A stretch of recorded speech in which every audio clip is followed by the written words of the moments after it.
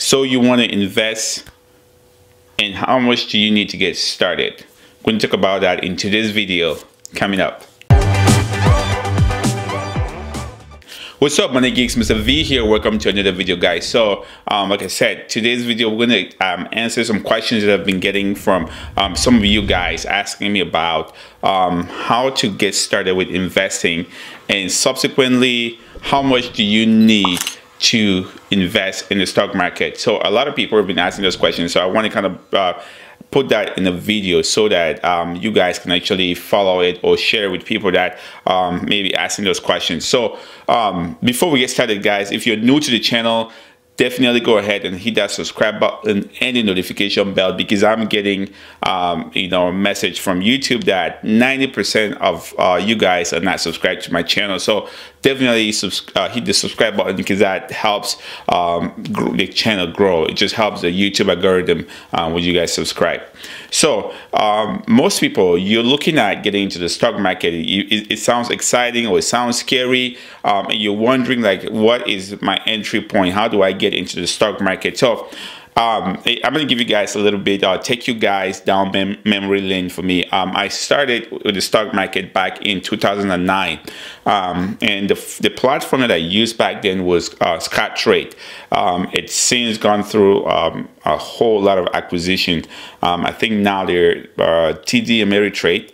But yeah, so back then it was $7 for you to do a trade, $7 commission. So if you want to buy a stock, even if that stock is $5, they'll charge you $7 to buy that one stock. You sell it, even if you're selling it for $3, they'll charge you $7 for selling it. So just to go in and out of a trade, it was $14 back in 2009, 2010.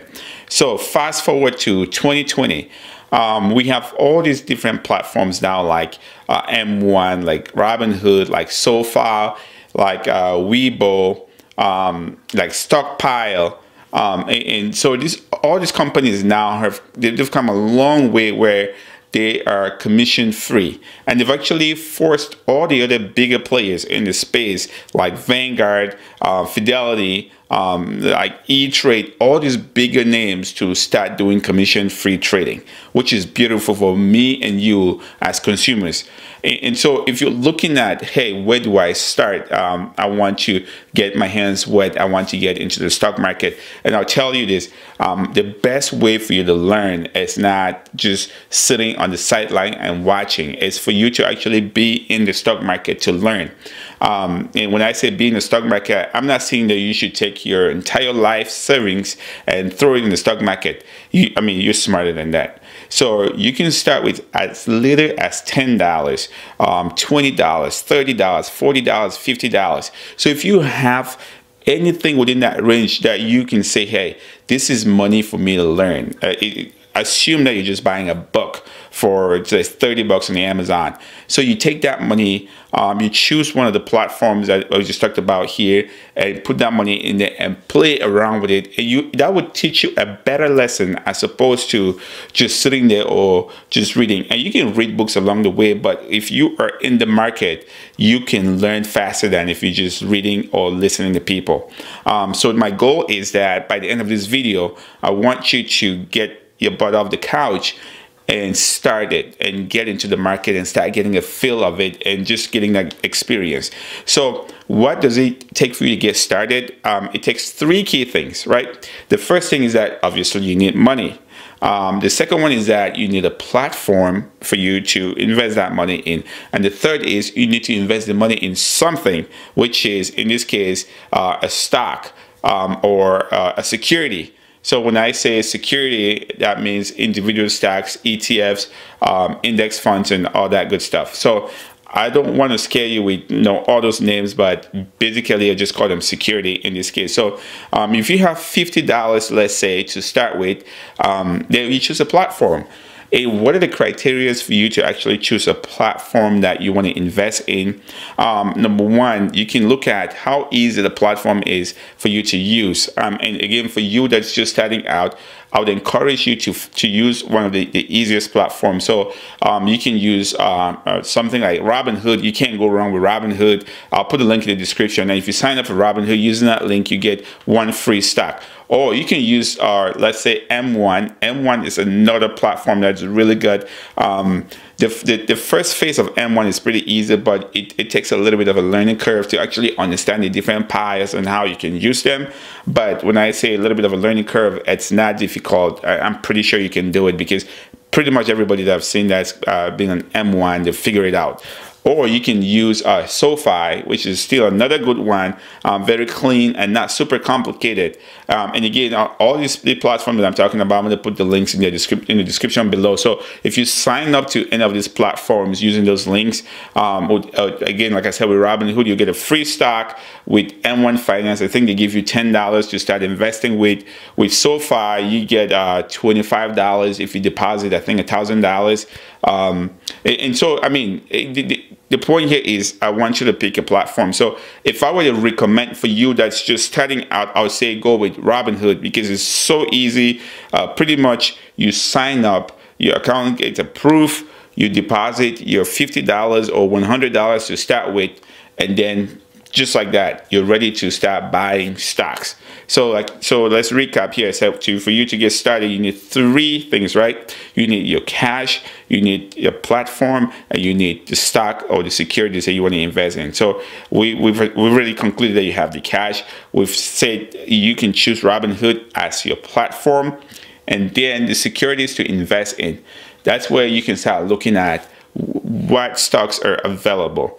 So for under $10, a stock like Ford Motor Company, you can buy that. And again, the goal is not for you to become rich overnight, but the goal is for you to learn how the stock market works. I want you to be able to just buy a stock, even if you hold it for 2 days or 3 days and don't make any profit, but sell it.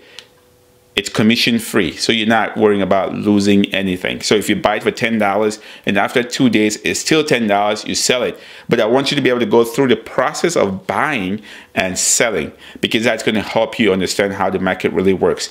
And in that process, now you start learning how to do research, looking for the different stocks or like dividend paying stocks and all that good stuff. But again, you cannot kind of want to learn about it if you're not in this space. So I'd say get started, get in this space. Now let's move on to point number 2. I know I already talked about it a little bit, which is how much money do you need to start with?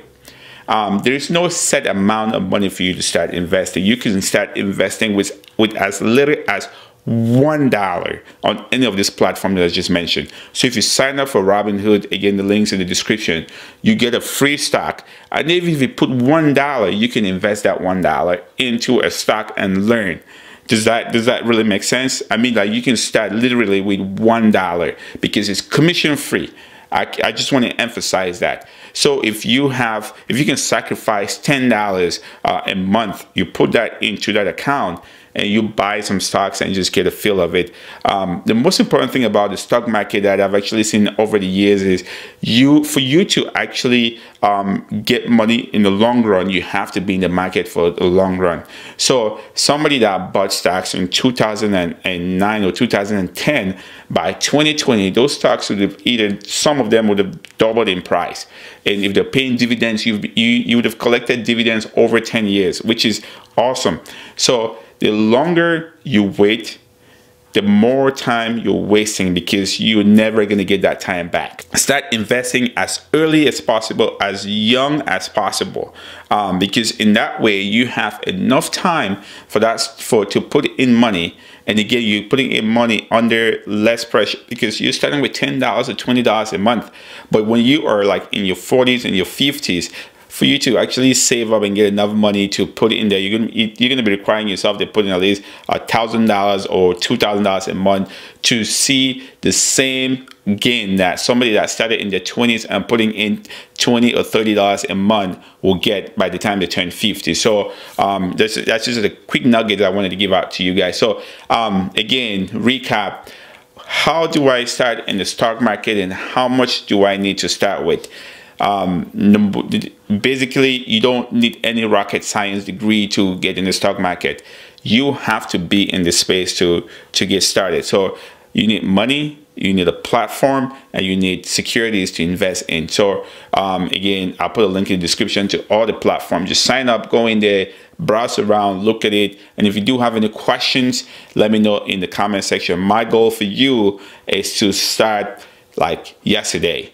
And just move forward. Start with as little as possible and just continue to grow on that and continue to put more money as you learn and understand what it takes. And again, even choosing other securities, you can just find things that you love. If you love going to Starbucks, you love Starbucks coffee, how about you buy your stocks? Because it's people like you go in there, those are the people that are growing that company, making it flourish. So you buy your stock. If you like driving a Tesla, how about you show your love for a Tesla by buying Tesla stock, and then as it grows, you make money. So those are some of the tricks that you can actually just implement to find what you want to buy. So question of the day, what's holding you back from starting your investment journey? Let me know in the comment section. Again, guys, if you're new to the channel, we talk about how to earn money, how to save money, how to invest money, how to build wealth. So if that's something that really interests you, just go ahead and hit that subscribe button again and the notification icon, because it helps the YouTube algorithm. And as always, guys, stay motivated.